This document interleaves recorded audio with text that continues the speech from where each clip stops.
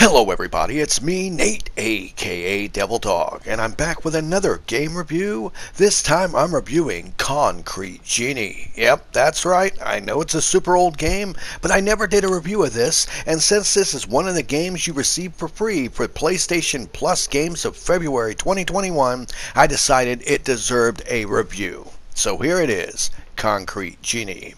It was developed by Pixelopus, I hope I said it right, and published by Sony Interactive Entertainment, and is originally released on the PS4 back on October 8th of 2019. What to say about Concrete Genie? It's a very unique game, a beautiful game.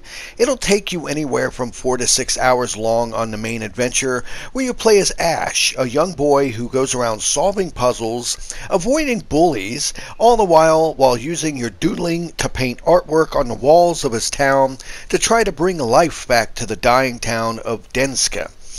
Now, the main thing is about this title, as you can see, it is visually quite appealing. I love its art style. To me, it has almost like an art style similar to that of a Double Fine game, almost like Psychonauts. And in fact, the creators said that they were very highly inspired by the game Jet Set Radio when they made this. And it does kind of show with the way of the style of the animation and the way it looks overall, just the art style of it.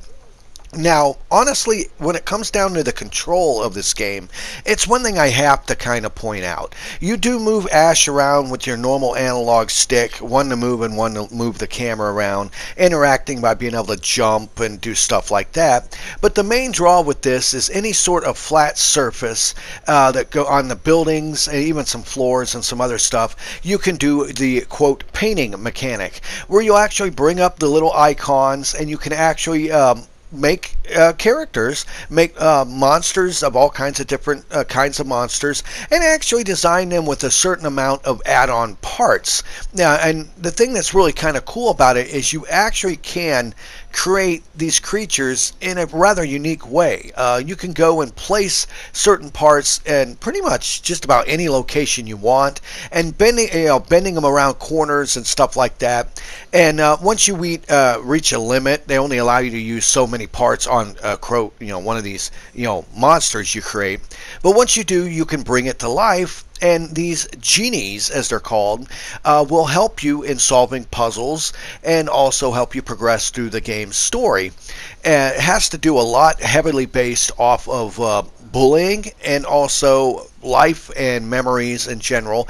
And is a rather charming game, honestly. It can bring kind of a tear to your eye in a certain way it's presented.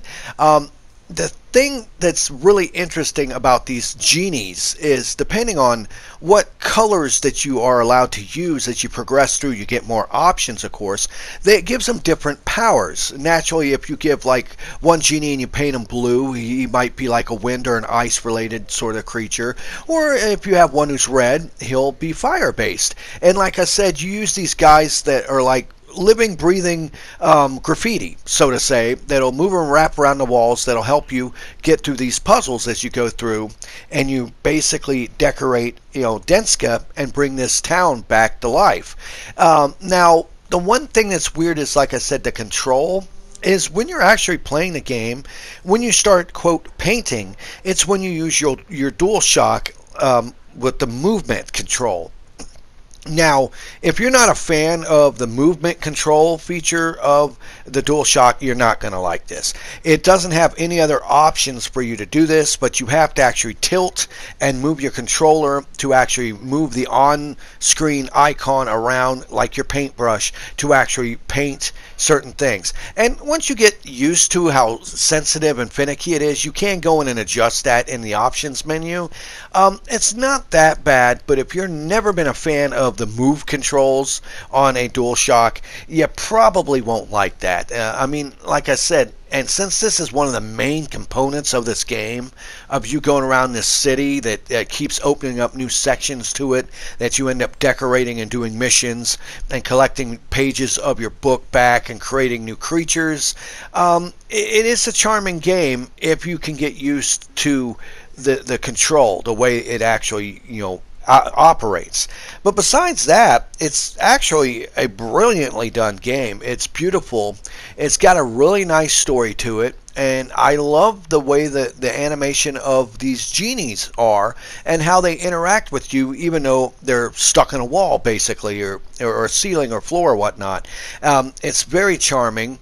It does have a lot of different abilities in terms of you creating these creatures. Like I said, the different ingredients or the different things you pick to apply to it, how you apply it, where, if you move it with an angle. It does actually allow a good amount of versatility to create your own custom creatures. And the other thing that's really cool about it is it also comes with a VR component. So if you have a PlayStation VR, you can go in and play this VR mode.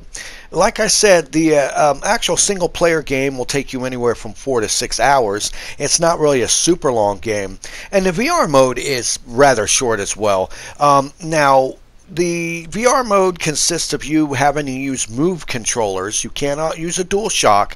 So to play the VR mode, you need to have 2 Move controllers and a PlayStation VR headset, of course. And it's basically you're in a room with Splotch. This one character that's pretty much on your backpack from the single player experience, and you get to create art in different areas, like different rooms, and it'll consist of basically, like the first part, light up all the lights, and you can actually go and create a lot of neat stuff. But the one thing I learned, though, is at least early on when it's just asking you to, quote, fill up a meter, as in like light up all the lights, you can just spam one thing all the way across the ceiling and just light up the lights and get through the level even faster. So it does allow for a little bit of neat stuff. But it's not until you get to the final part of the VR section where it actually gets really, really cool. Most of it isn't really that heavy on the VR aspects, except for stuff flying at you and stuff. But once you get to the final part of this area, it opens up, I think it's called the Crystal Field. That is actually very impressive because it's a true VR experience where you're in this beautiful field with your little buddy, and it's got different little missions that you need to do, like plant a tree here, grow some fruit, plant a bunch of weeds, make some grass, make lightning. And as you progress, they'll keep giving you more pieces of your notebook that will open up new things that you can draw. Like I said, plant a tree, make a rainbow, turn it from day to night, add stars to the sky, have wind blow through these reeds, grow grass, and it looks very impressive in VR. I would love to see a full game somehow managing to have you be able to move as well in this in VR. It's actually really impressive. The first couple parts of the VR, I'm like, okay, this is nice, but it wasn't really that special. But once you get to that 3D crystal open area, that actually shows what really could be done with this feature, and it's really cool. I mean, hands down, I absolutely love it. Now, it'll only take you maybe 20-30 minutes tops to get through the VR section, and when you do, it will unlock a free paint mode where you can go back into several different areas of the town and also back in that 3D crystal area and just have fun doing whatever you want with all the stuff unlocked. And it's a wonderful diversion. If you have someone who is not really liking VR, I could actually recommend that they play the 3D crystal area in this. It is very relaxing, it's very beautiful and charming, and it's very easy. In fact, I find it way easier to paint stuff with the Move controllers than the DualShock. That's one thing that I have to say that hands down I absolutely love about the VR portion, is the control with the Move controllers is rather seamless. It's so much easier to pick stuff and paint and draw and make stuff with the Move controllers. I wish there was a better controller setup in the single player experience.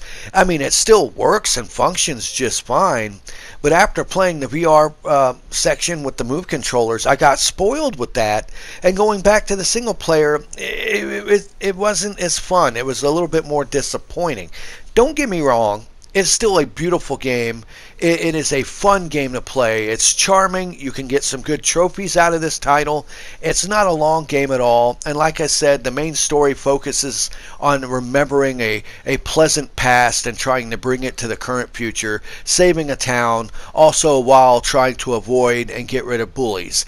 Now, in the end, it's got a pretty decent, touching story to it. And hands down, it is a fun and really unique title, and I can recommend that you can play it, especially since it's a PlayStation Plus game of February. If you haven't played Concrete Genie before, or you didn't have a PSVR at the time, I can definitely say go ahead and I recommend that you download and play it now. It's actually a pretty good game. This was Nate, aka Devil Dog. I want to thank each and every one of you for watching this video. Please leave in the comments below if you played Concrete Genie before. What do you think of this game? Were you able to really make some interesting looking monsters in this title? And do you think it deserves a sequel? Yeah, that's a good question. And remember, make sure to hit the bell icon to stay updated whenever I release any new videos. Give me a thumbs up if you like this review. And remember, I always end my videos by saying, have fun, play hard, and remember people, the devil is in the details. Peace out until next time.